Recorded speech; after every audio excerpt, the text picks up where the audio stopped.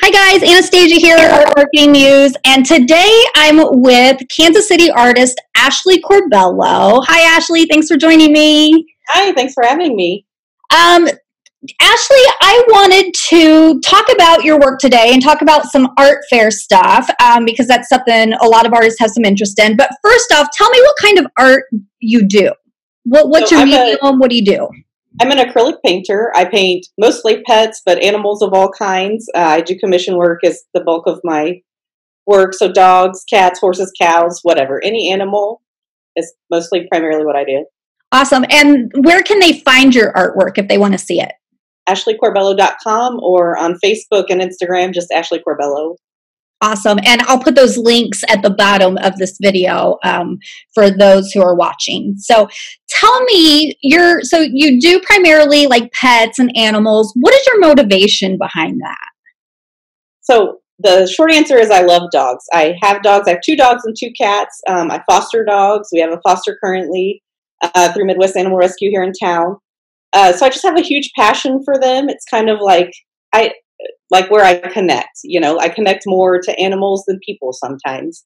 And growing up, I grew up on a farm in Louisiana. We had 60 acres, so we had horses and cows, and the neighbors had chickens and cats and dogs, you name it. I could ride a horse before I could walk. So it's just kind of in my DNA almost at this point. It's just a natural extension of my upbringing. Right. And you can tell from looking at your paintings how much you love animals. I mean, I love watching your Facebook because you're always posting your little rescues. And I'm like, how amazing. If I had more time on my hands, that's something I would absolutely love to do. So I have a kid as well. So it's a little bit of a mess trying to bring that in. But I wanted to talk about art fairs because I've seen some of your talks on Facebook about art fairs, and I know that you do quite a few a year. I've done some, and I really connected with what you were saying. So how much of your income would you say that you make from art fairs every year? So I do about 9 art fairs a year, and I would say somewhere between 50 and 60% of my income is from art fairs. So it's hard for me to gauge an exact number because I also get commission work from it, because a lot of times if somebody's going to spend hundreds and hundreds of dollars on a painting of a dog, they want it to be their dog. Right. So it's unusual that they buy a big one like right off the wall unless I just get lucky and it happens to look like their dog. So if we're talking like dollars on the ground sales wise, it's about 50%, and then I'd say maybe another 10% commission work, somewhere in there. Okay. And commissions are a big part of art fairs, which kind of leads me to the next question. What are some of the positives you would say goes with art fairs? Because a lot of us, we sell online, we do art shows, we do art fairs, and we do that sort of thing. What are some of the positives you would say come with being in an art fair? I would say similar to gallery work, you get to meet people that like your work. You get to talk with them about it. And for me, like, people that get really excited also want to like show me the pictures of their dog on their phone, which I love, tell me stories about their dog, or occasionally they break down in tears talking about a dog that passed. So it's just nice to share that bond with people, with the general public, and it's people I probably would have never met otherwise. They may or may not have come across me on Facebook, but it's hard to know. It's gotten to the point too where I've met people at art fairs and they follow me on Facebook, and then they'll come ask me like if I have a foster at the next time I'm in their town, or what's going on with this, or so it's kind of cool to build that relationship.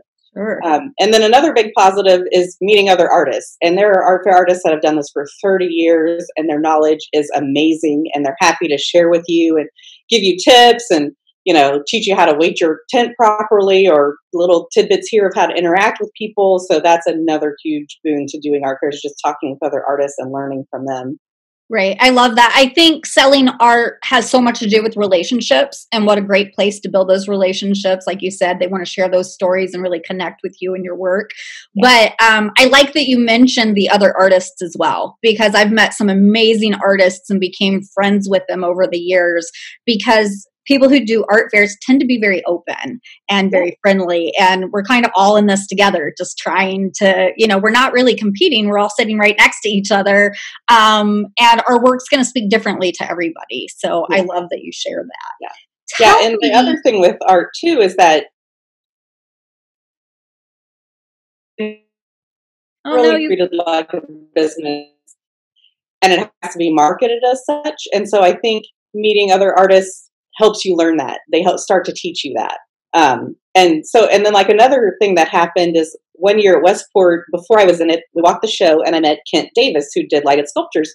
And since then, we just chatted with him about his work, but we've become friends. And then through him, I met Andrew Batchelor, who's an artist from Joplin. And so I've become friends with him. And then a couple of years ago, I did the Joplin Art Fair, and he saw my name on the list of artists, called Kent to get my phone number, and then called me to offer me to stay in his studio for free for the weekend. Wow. Yeah, so amazing. Those relationships can also benefit you in more ways than just friendship, So I was like, that's amazing, So we crashed in his studio and saved some money and had a great time. That's really cool. I love those stories. Tell me, there are a lot of positives, but they can be a lot of work. Tell me some of the negatives for artists who are thinking about getting into art fairs and doing it. Because if they're like, oh my God, I can make so much money from them. Tell me some of the negatives that come along with that.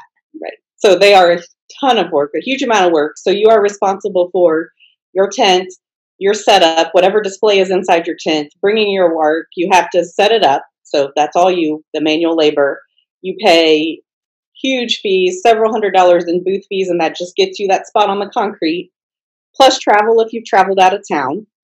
So there's that. They're very expensive, and then you're basically risking that. You're risking, if I've traveled out of town, I'm risking a minimum of $1,000 to hope I sell anything, like $5, period. And then because we're outside, which this is something I wonder all the time about art fairs, like we take this artwork that takes a ton of time and costs a lot of money, and then we put it outside in the elements. So you're battling Mother Nature. So rainstorms, windstorms, people's tents blowing into your tent, your art blowing away. I did an art fair in Aspen, and there were wildfires in the mountains, and then it rained during the show, and then it hailed, and then it was sunny. It was like the full gamut of weather while we were there. That's an artist nightmare. I know I was doing a show and the winds picked up and a glass artist didn't have things weighted down quite right. And the wind caught their tent and flipped it. Mm-hmm. And instantly their entire inventory was wiped out. Yeah. And I just cried for them. I was like, oh my God, I can't even imagine. So yeah, that's a huge one. And ceramicists, like, can you imagine that blowing in the wind? Like painting sometimes can survive. I've had a few get punctured, but like ceramics and glass, you're just toast. Right. There's, I'm glad you bring those things up. And then one thing I heard you talking about on your Facebook talk that I thought was really interesting. They are pricey, and the upfront costs, booth fees and application fees and things like that. How's that affected you right now with this virus going on? Because the world is shut down and most of the art fairs have been canceled, which is a huge hit to your income. But What about all those upfront fees that you paid in? So the jury fees we lost pretty much. I just got another cancellation yesterday from one at the end of June. And so among the art fair community, there's basically been huge talks about this because, many artists do 25 or 30 shows a year and it's 100% of their income. So they are really struggling. But what it's done is it's weeding out the bad show promoters, the ones that are just in it for the dollars and don't care about the artists. So some art fairs, like Omaha's one that I do every year, and I love it. I do really well. They refunded our 100% booth fee. I just got the check in the mail this week. There's another one in St. Louis that I applied to for the first time. It's at the end of September, and they've already decided to cancel because they didn't feel like they could do it justice to the community. Wow. And they refunded our jury fee, and that is much more rare. So for the most part, you're just lighting your jury fees on fire. And many of us applied to everything in January or February. I had applied to not quite everything, but the ones I knew I wanted to do, like Westport, some of those in the fall. The one in St. Louis, I went ahead and applied for, so I didn't miss the deadline. So we just lost that money. It's just gone. And some shows, so there's another one I got accepted to in Denver that's not till the end of July. And they're saying they think it will still happen. And quote unquote, if the state cancels it, they will refund as much of our booth fee as possible. What does that even mean? Are you going to give me $5? Or are you going to give me $500? Like, so a lot of artists are just kind of backing out for the year. Oh no, I think you paused. Because you're talking thousands of dollars that you're potentially losing. Still there? Yeah, you cut out for a second. Sorry. Yeah, you froze here too. So okay. But yeah, so you're talking about losing thousands of dollars if these promoters don't want to give you your money back. And one of them actually sent an email. I didn't apply to it, but I saw a story from another artist in Florida where the artist asked for a refund, and they said they would refund their money, but they would never invite them to the show again. Oh my goodness. Yeah, so it's definitely teaching us like whose shows we want to invest in and whose we don't. Who's in it for the cash and who's in it for the artist. Tell me, for somebody who doesn't know anything about art fairs and they're wanting or considering starting to show, where would they find those? Like, so where would they? The easiest place is a website called zapplication.org. Okay. And the vast majority of art fairs run their applications through that site. And even if you're just a patron and you're like, I wonder what they paid to be in my local show, you can go in there, you can type in the name of your show, and you can see, like, they list the jury fee and the booth fees, and it's all right out there. It's public information. So if you're interested, you can go find it. That's the main one. So some shows, there are a few shows that do entry thingy. They're less common, and then even fewer that still run through their own dedicated websites. But if you're new and you're just looking for an easy place to find it, Zapplication is a good place to start. Right. And I would say the best ones I find out about was when I started doing them. And then you talk to the other artists and they'll say, well, I did really well at this one. And I mean, there's one show I love doing that they have so many volunteers that are bringing us water, running to get food for us. They're actually watching our booth while we have bathroom breaks. And then I've had shows who don't do anything. And they're like, you need to stay at your booth all the time. And you're like, but I'm going to wet myself. You really, so it's nice to talk to the other artists and get a feel for what different shows are like, because they're not all created the same at all. So. Not even remotely. Thank you so much for talking to me. Tell me, the last question I want to ask you, what advice would you give to other artists out there starting out or just trying to make a living, follow their passion? What kind of advice would you give? So my first thing would be to make sure that you love it. Like, you are 100% dedicated, because it's a very hard path. Entrepreneurship in general is not easy, but our art is personal to us. So not everyone is going to love it. Not everyone is going to say nice things. You're going to try to sell things and make $0 for a long time, probably. So just make sure that you are 100%, like, if you don't sell your art, you're still going to make it. You just got to be dedicated. And then the other thing I would say is I had a mentor, Greg Manchess, he's an illustrator, and he said basically his best advice was don't give up. But 98% of art school artists give up. They go pursue another career. They just stop trying. So essentially, if you're in that 2% that doesn't give up, you will make it eventually. So just don't give up. Whether you have to work a part-time job to keep yourself afloat for a few years or full-time or whatever, just keep at it. Right. That's excellent advice. I mean, that's like the best advice I think you could give to anybody. So if anybody's interested in checking out Ashley's work, ashleycorbello.com. Again, I'll put those links up. Thank you so much, Ashley, for meeting with me today.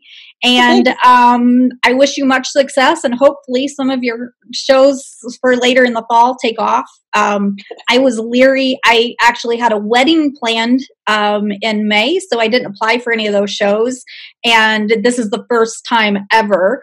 And I was really upset that I couldn't apply for those shows, because I was like, and I booked the wedding not thinking it through.